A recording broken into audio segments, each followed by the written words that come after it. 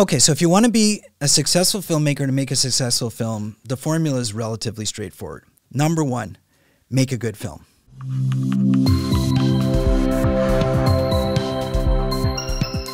You don't make a good film, nobody's going to want to watch it.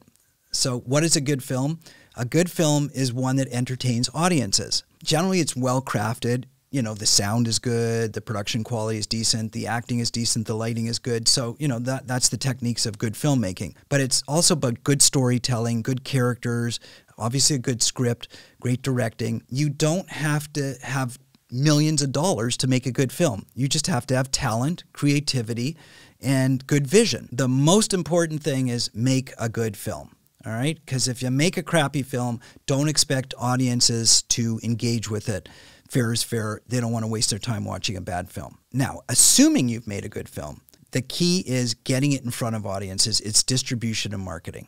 As a creative filmmaker, you might not want to do this. You might want to partner with a distributor who will be able to do most of the distribution marketing for you. But if you can't figure that relationship out, you're going to end up doing it yourself. The most important thing is to make sure that audiences are aware of this great film you did, which is marketing. Sometimes you got to get very creative, whether it be through social media, through lots of other forms of creating awareness with audiences. And it's not easy. It's very tricky to do that. Often what I say to filmmakers is, before you make this epic film that you're going to make, think about how you're going to sell it.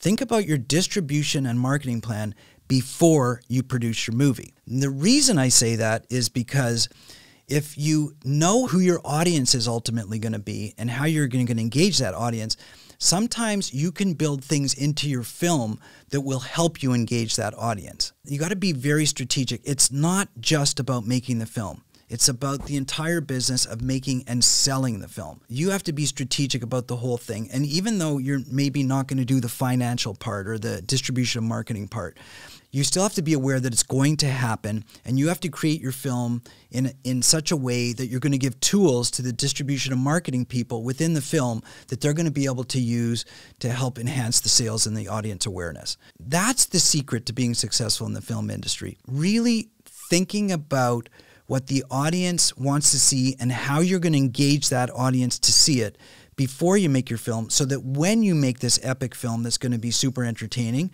you have all these things built into it.